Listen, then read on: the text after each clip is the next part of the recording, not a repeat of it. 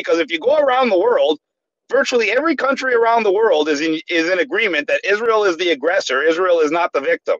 Only in America, which conveniently is controlled by the same propaganda matrix that runs the Israeli government, also runs American television. Isn't that a surprise? And isn't it funny how the so-called freedom fighters in the freedom movement spent the last 4 years telling everybody how the media lies, the government lies, and we can't trust anything on TV.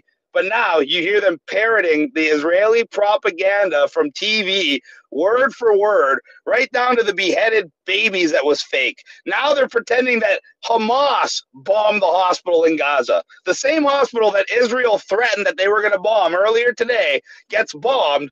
And because international scrutiny started falling on Israel, Israel says, oh, it was Hamas. That is how pathetic the world has become, that Israel doesn't even have to put effort into their excuses anymore. They can literally say anything, and they'll be like, I dare you to speak out against us. Well, here I am. I'm speaking out against you. Come and get me. I am not afraid like everybody else is.